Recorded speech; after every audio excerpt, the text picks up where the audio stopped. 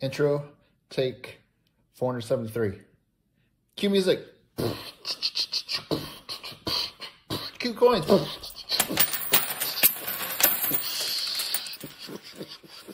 Yeah. All right.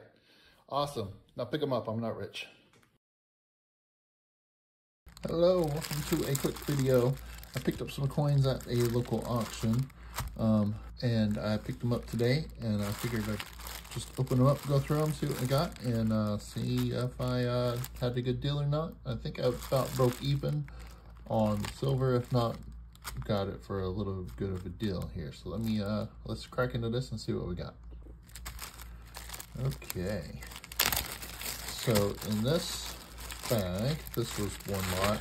I bid on a bunch of different things, but this is the only ones I won.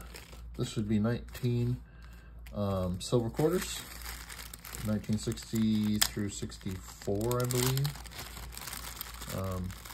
It may just be a few of those dates. And these are little sets, or little partial sets for some dates here.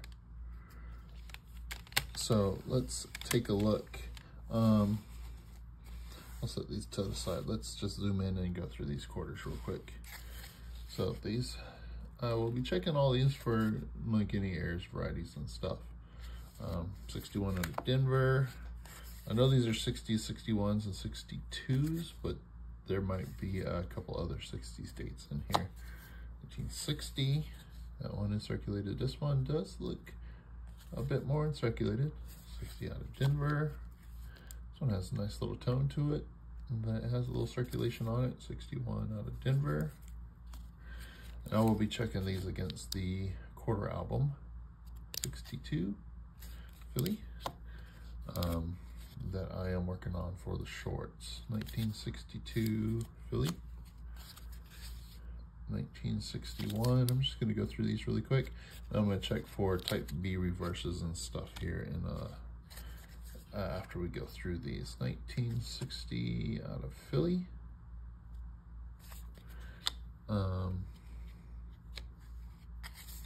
Another 1960. This one is in a little bit of better shape there. 1960. Denver. 1961 out of Denver. I got my stacks all backwards here. They're all out of order. 1961 out of Denver. Another 1961. This one's not bad.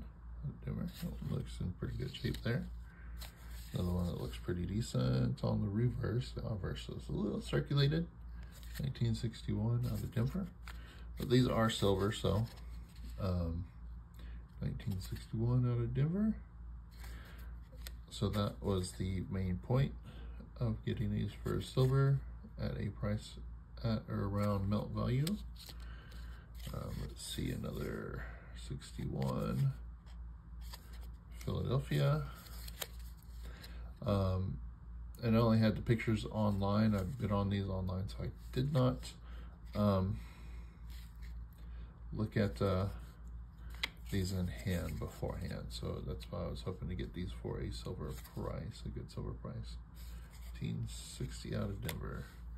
All right. So that was 19 of them. 1, 2, 3, 4, 5, 6, 7, 8, 9, 10, 11, 12, 13, 14, 15, 16, 17, 18, 19. 19 of those. All right, let's look at these little mint set containers. These are not 100% accurate. They are missing some, and this is a 62. 63 dime, it looks like. And these 1964 Kennedy.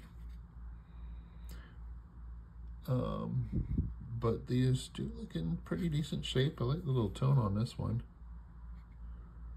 That's 64. Here's another 64, and all these are 64s. Oh, I'm not in the camera. So, half and quarter there. A 1964 nickel and a 1964 penny. check that for the double die reverse. Got a 1963 Benji with some nice tone on it. Good details. I don't know if I have a better one. There's 1963 dime with some nice tone on it. Yeah, that one is a Denver. They're both Denvers. So yeah, I think I might have a better 1963. And then we've got a 1943 Walking Liberty. That one is a little circulated. That one's probably about XF.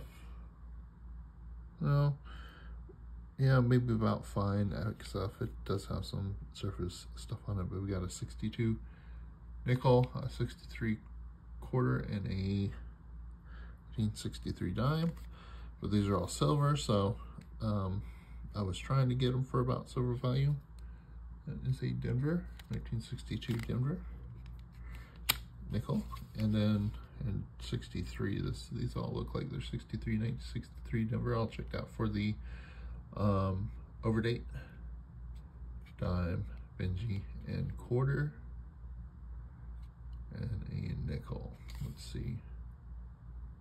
These are all Denvers. So nice. So that's what I got from the auctions. Let me do some calculations and I'll let you know what how I did regarding silver value and stuff. All right, so I've gone through all the coins here, all of these quarters and the flips here. I didn't find anything heirs varieties on any of them. A lot of them are, there's some lower mint state into the slightly circulated AU grade level there, so that is interesting. One of them does look like it was soaked in some chemicals. I can't remember which one it was, but it sat in chemicals and stuff, and so the surface is eaten up a little bit. So that one is a problem coin, but otherwise pretty good. I do have two of them here that I may be upgrading the quarter album I'm working on in the short, so do keep your eyes peeled for those showing up. So as for these, no varieties on these, any of these.